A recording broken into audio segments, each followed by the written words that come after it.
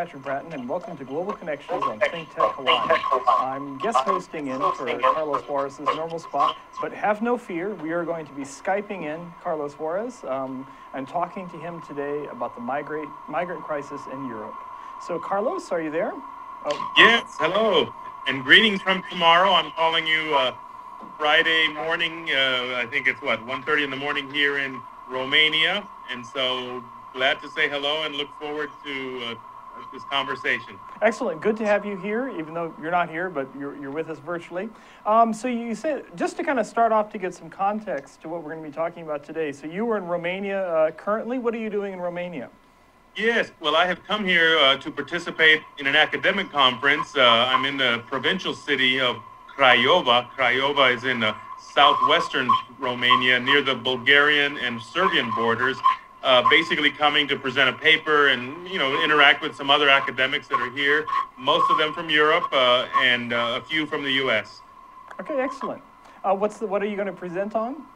I'm looking at basically I presented earlier today a paper that looks at some of the democratic transitions in Central and Eastern Europe, this region of the world, and placing them in a comparative perspective with Latin America, where we've had also a similar process of democratization in the last 20, 30 years. Okay, interesting. And very topical for what we're going to be talking about today. So, a lot of our viewers here on Think Tech have been hearing about this migrant crisis or this immigration or refugee crisis. Various terms have been used for it in Europe, and it seems to be a very complex issue. I was wondering, given your expertise in Europe and the fact that you're there right now talking to people, seeing things at firsthand, if there would be a way that you could kind of summarize the crisis and sort of what's going on, and then give our readers a bit of background. Yes, well, it is today a very serious challenge confronting many of the European countries, and indeed the European Union itself as a whole. This project of bringing together and integrating the countries. We have seen in the last few months in particular a really serious crisis, unprecedented, the largest migration of people since World War II. The numbers are quite staggering, tens of thousands that are flowing every day, hundreds of thousands in the past year, and it is a flow that has not stopped. And as we will see, we'll look in a few moments at some maps, we have seen a steady flow, particularly coming now from Syria in the Middle East, from Iraq and Afghanistan, the largest group, however, from Syria, given the crisis that's unfolding there. And so on one hand, these migrants are being pushed out because of the war situation, the civil war conflict. And when we look at migration, we always have to understand that it has usually a push and a pull factor. The push factor is that they are basically leaving a difficult situation back home. But there's another side, which is the pull factor, and that is Europe is a part of the world that has a need for immigrants, and there is a shortage of workers, especially in Northern Europe, and so there are opportunities that obviously draw them. Moreover, there's a long history of immigration that, we have large communities, especially in places like Germany and Sweden, where is the source of many of the place where most of them are trying to go to right now. We have really seen the situation has gotten quite desperate because right now we're beginning to enter into the, colder months, and we're seeing just a humanitarian crisis that's really unprecedented. It's been quite dramatic, and as we'll talk a little bit more, it's put a real challenge on some of these countries in many different ways.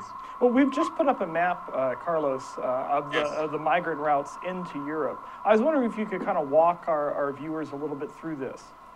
Yeah, and I think what you see here now is basically, it shows you, again, coming from the Middle East, the trajectory takes, most of these migrants are coming through Turkey initially. Many of them are getting onto boats, very perilous, very dangerous, finding their way into Greece. And then from there, a long journey that takes them through many countries. And what we see in this particular map is this is the main migrant route. And what has happened in the last few weeks especially has been some of the countries, beginning with Hungary, but also now countries like Croatia, even Slovenia, they're beginning to have such a challenge that they are putting up borders and fences. And this is important to note because the European Union, where many of these countries belong to, essentially have an open door policy. Once you enter into this zone, what they call the Schengen region, the borders are basically gone and you can move freely. Well, with this crisis now, we've begun to see some of the governments are responding by trying to divert or limit the flow, and it's presenting a real challenge for many of the governments. Right. You had mentioned the Schengen borders. I do believe we have another map that we can show our viewers that looks at which are the Schengen agreement countries, because not everybody in the European Union is a part of this agreement. That's right. And I think if you look at this map, actually it does show Romania is I believe it's in a purple color, and it is part of the EU, but it is not part of this Schengen agreement. And what the Schengen agreement basically means is all those countries that form it basically become part of this cohesive group, that once you're inside that zone, today you have you don't even need to use your passports anymore. If you're crossing from Hungary to Austria, Germany to France, basically the borders are open. And instead, the outer perimeter of this Schengen zone is the effective border of the European Union. Now, Bulgaria and Romania, these are two countries that are not in the Schengen, but they are part of the EU. So it just speaks to, they're a little bit, latecomers to the, European Union as well. The same with Croatia. That's the newest member that joined the European Union in 2013. They are not part of the Schengen today. And then you see the map that shows you the green countries. These are in the Balkans region, the former Yugoslavia, and those are not part of either the EU or Schengen, but they are part of the transit. This is where the migrants are basically heading north, mostly towards Germany and Sweden. Right. You mentioned earlier about the border fences that countries are creating. So as we saw on the map, you've got some countries that have built up these border fences sort of on the non-Schengen area. But I was reading today that there's some controversy about, I think Austria is looking to create a border fence with Slovenia, and those are both Schengen countries. I mean, so I imagine that's going to create quite, in addition to the general crisis, if you will, perhaps a crisis in relations amongst Schengen member states as well. Indeed, and I think what this crisis is really beginning to bring out is a lot of tension. The countries are all trying to handle this flow in a way that is responding both to domestic pressure, because there's a lot of concern about that, but also even the idea of, how do you divert them? Do you want them coming through here, or do you want to send them that way? The real story began a few weeks ago, maybe a month or two ago, with the country of Hungary literally going out and putting up a fence and constructing a fence, which is now in place with their border with Serbia. And the result is that now the migrants have had to kind of turn left and go more to the west. A little country like Slovenia that, both you and I have had opportunities to go and visit, and we've hosted visitors from there. Here's a country that has a small population of 2 million, and just this past 10 days, they've suddenly had 80,000 of these migrants passing through their border, and they have been overwhelmed. But I think what this crisis also shows is, the tensions are flaring up between these countries, and also in a curious way, you also see different personalities. And for example, in Hungary, they are led, the last 5 years, they have a very, let's say, authoritarian regime. The current prime minister has taken some pretty tough stands, and he's angered a lot of the other countries. And we saw in some of the news coverage, there was a lot of mistreatment of some of the migrants, kind of, beating them up and, forcing them to go, extended periods. By contrast, when they got into Austria or even Germany, you would see them welcomed by people, helping them, giving them free food and clothes. So I find it interesting that, you kind of see some of the personalities of different countries coming out, but most definitely tensions are quite there. This is a problem that has to be addressed by the collective countries, and the European Union, which, brings together 28 member states, is designed to help facilitate, cooperation, coordination. It is proving to be very, very difficult for them. One of the things you mentioned is the differences in the countries, and I've seen some news reportage over the past couple of weeks, and one of the strong correlations people have offered for how the migrants have been treated coming in depends a lot on the socio-economic sort of situations in the country. So, unlike a lot of other Western developed countries, Germany's done pretty well through these sort of turbulent economic years. It's got a very robust export-oriented economy, yet it doesn't have a lot of workers. There's not enough sort of Germans, if you will, to fill all the working posts. So perhaps Germany is a little bit more open, perhaps, to getting migrants to come in and work, where some of these countries, Hungary, that you've mentioned, some of the other ones, Greece in particular, as we well know from other European news, is, the economy is, shall we say, not in the best shape. And so there's, perhaps this drives both unwillingness in the countries to host them, but perhaps also gives rise to some of these politicians that you've mentioned, like in Hungary, more sort of nativist or perhaps anti-migrant or anti-immigration sentiment in the country as well. Is that sort of your observation as you're looking at? Absolutely. Now, of course, you have countries like you mentioned, Greece, and even places like, for example, Serbia, even Slovenia. The migrants are generally not wanting to go there. They're making their way farther north, where the pull is to the economies of Germany and also Sweden. And those are countries that have both large populations already, but they have also a need. And indeed, they have, in some ways, that's what's pulling them up there. But like you said, there are some real tensions. There's a lot of, disenchantment. What we have also seen is a rise in support for right-wing anti-immigrant groups. And just this past weekend, a very important election in the country of Poland has brought to power now a very right-wing government.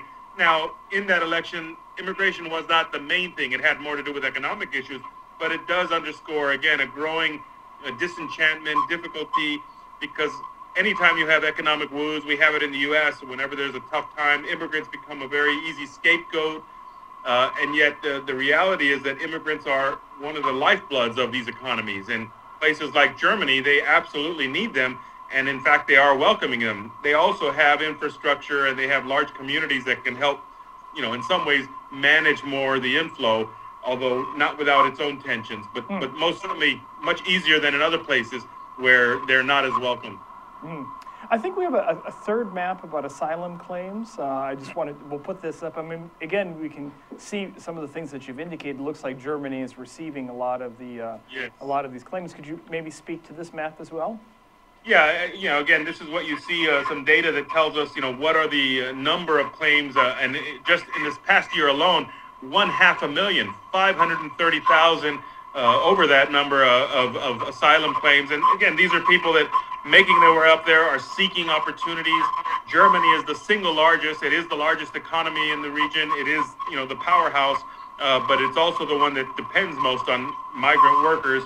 Farther up, you have Sweden as well. Hungary is, as well noted here, is a pretty significant one, but that's one of the countries we've seen really with a lot of tensions and sort of a more negative picture. So I think what this crisis has shown us is, on one hand, the ugliest part of Europe in the sense of, a very strong reaction against them, but also some of the best. We've seen, dramatic stories of people welcoming them, helping them, giving them clothing and food, because it is a very serious humanitarian crisis. I mean, right now, most of these immigrants coming from the Middle East, they are also, in many cases, very well educated, very skilled, and they are coming because their circumstance back home, especially in Syria, has been so difficult that they've decided to make this long trek, and it's quite a treacherous journey. I mean, it takes them weeks to get up.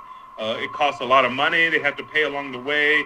As you can imagine, there's a whole growth industry of people who are both taking advantage of this, everything from, selling them cell phones along the way, but mostly transportation, taking them by cars and bus, mostly by train. So it's a very complex issue, and it's really, I think in many ways, it is challenging the European Union countries to address this, because while they are designed as a European Union, entity to solve these issues collectively, this has proven very difficult, and a lot of tensions have flared up. All right. Well, we're going to take a small break here, and we'll get back to particularly kind of your segue about talking about future solutions and challenges for the European Union. Yes. Hi, I'm Jay Fidel. I'm host of Hawaii, the State of Clean Energy, which is our flagship show, which plays 4 to 5 p.m. every Wednesday. And the supporters of that show are Hawaii Energy Policy Forum and Hawaii Energy. And luckily enough, we have representatives of both of them right here today to tell you more about what they think about the show. Sharon Moriwaki at my left is co-chair of Hawaii Energy Policy Forum, and she goes first. Sharon? Thank you. Thank you, Jay. I'm so glad that we have this Hawaii, the State of Clean Energy. This was 2 years ago when we started this, and we have continued it because it's so important, and there's so many developments happening across the state, and we hope you'll tune in every Wednesday, 4 to 5. It's wonderful. And Ray is Hawaii Energy. Ray, what is your thought about the same subject? Well, I agree completely with Sharon that we are talking about every Wednesday, 4 to 5. We talk about some of the most important subjects that are affecting the islands now and into the future. Energy, clean energy, we need it. We often run into new ideas that we had not thought about before. We did just today, and I think we're going to have more of that in the future. So come on down and watch us 4 to 5 on Wednesdays, and we'll see what happens. We'll see you then. Aloha. Aloha. Hello and welcome back to Global Connections on ThinkTech Hawaii. I'm Patrick Bratton, talking with Carlos Juarez, who's in Romania, and we're going through a lot of the ramifications and importance of the large migrant crisis in the European Union. Now, before we cut to our break, we were overviewing a lot of the migrant routes, where these people are coming from, where they're going in Europe, and a lot of the issues that are confronting. And we've touched a little bit upon some of the reactions of some of the different European countries as well. So maybe we'll stay there for a second and then talk about sort of larger sort of EU-wide sort of responses and options after. I mean, one thing I think is interesting with Germany is that, as you've mentioned, Angela Merkel has sort of taken this bold stance and sort of welcoming a lot of these migrants into Germany. And because of the German economy has done quite well in the past couple of years. But then, you know, there are some critics who have been raising the issue. If you look at sort of German history, right, when the wall came down, Germany unified, Germany sort of opened its arms up to all of these sort of ethnic Germans who were in the Eastern Bloc, Soviet Union, to come in, and, you know, hundreds of thousands of people came in. And that kind of surprised sort of the German state of how it's supposed to integrate all of these new citizens into Germany.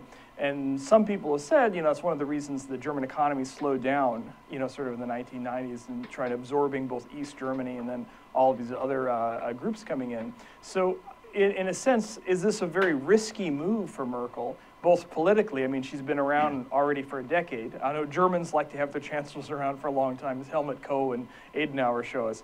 But is it both politically risky for Merkel and also economically, is it risky for Germany in terms of bringing in these people and then trying to integrate them into society, then opening up sort of social benefits and things to them? Well, no doubt there are some real risks. I mean, and yet it's a very clear divide. I mean, on the one hand, there's a real need and a pull. Not enough German teenagers and young, you know, workers for the factories, and so they need migrant workers, especially, you know, those that can be working in skilled positions. But the challenge is that, you know, inevitably when you have, and at this point, the scale is so large that it's going to create some challenges. They simply cannot process enough. Because while they need them in a way that they can manage the flow and make sure to direct them in the right places. And Germany, of course, because of its capacity and maybe long experience working with migrants, does have a system, you know, where they integrate them more effectively. Moreover, there are critical masses of you know, other, especially Arab communities, Greek communities that came before. And that's different than in other countries that don't have as much experience. So while Germany has the experience, the scale that we're seeing right now is so large that there's no doubt they will be facing some challenges. Inevitably, when you have large groups of people, you know, it's going to present, you know, it's going to give a rise to sort of this nativist populist sentiment that we can't do it. And I think a lot of the dialogue I'm hearing now is that, you know, while they have to stem the flow, they have to deal with, you know, those that are coming, there's also a critical need to go to the source and find out, you know, what can we do to stop the flow? And that might mean, you know, providing more support as they are doing for Turkey, where many of those are at the border. You know, can they provide, are they better off giving them money to keep them there until they can process them more carefully? Or does it mean that we have to put more energy into trying to solve the crisis in Syria so we don't have a continual flow of that? And of course, that is an issue that's been ratcheted up right now. The discussions going on in Vienna, Austria, that are bringing together, you know, to try and address, you know, the crisis in Syria, which is right now a major source of many of these. In the end, it's such a complicated issue, so many little pieces at the same time. There's no easy solution. And I think the real challenge we see, it is really putting a challenge on the European Union as a, you know, as a single entity. Can it manage this? Can it coordinate this? It's proving to be quite a challenge, and you know, many countries are now questioning even the idea of the open borders, because The whole experiment of the European Union was to create this large single market, which it has. But now you have a lot of reaction. Governments are now wanting to impose new border restrictions, and that goes against the whole idea. So it's a real test of the European Union. Would you say, I mean, these two twin crises that are going on for the EU, both the Euro crisis, bringing in Greece and a couple of other countries, and then again now this migrant crisis, which again involves sort of the similar group of countries with perhaps similar divides between them. Would these two sort of simultaneous crises, do they have a synergistic effect in the sense of being even worse for the EU, or does perhaps with a crisis, two different crises, does this provide opportunities for collaboration perhaps with people that might be divided on one crisis but might find common ground on the other? Or is it just sort of, it makes things even worse, if you will? I think the latter. I think this is really presenting a real crisis for the European Union. There is a sense of frustration and a difficulty in reaching, because for many, many years, indeed decades, what brought together the European countries was this sense of, shared values, shared even identity, and really solving things multilaterally. Indeed, long before the European Union, they really have centuries of multilateralism as a way of, taking care of things. Well, today we are seeing really the biggest crisis confronting the European Union, an inability to really come to consensus on this. And even the idea presented a few weeks ago, a formula of giving countries very specific quotas that they must accept, so many, that is not going over very well. And you have many countries rejecting that. There are many countries that simply don't want to be forced. They want to leave it to those who are willing. The other side is that it is clearly much like the Eurozone crisis you mentioned, which is the currency crisis that Greece faced earlier this year. Because of the interdependence of all of these economies, they really have no choice but to try and solve it collectively. In other words, they are interdependent in a way that they cannot neglect it. And this crisis, for example, it affects the countries differently. Those at the entry level, whether it's Italy, for many of those boats that we saw earlier in the spring and summer. Today it's Greece and even Turkey. Turkey is not a member of the EU, but it is very much integrated into the region. The European Union today is providing a lot of funding to Turkey as part of the solution to try and have them help process it more carefully. But this is by any measure a real crisis and a test for the Europeans and their ability to try to bring a collective solution to this. It is not proving to be easy. So I think we're going to continue to see real challenges here. Maybe going back down to the local level, taking advantage of where you are, I mean, what are some of your thoughts looking at sort of Romanian TV, interacting with people on the ground in the conference? I mean, what's sort of a, if you will, kind of a Romanian perspective, or what's the viewpoint there? Yeah, and interesting, I'm here very close to where all of this is happening. However, the migrants aren't really coming in through Romania. Romania is like the last place they want to go to. There's not really many opportunities. They're trying to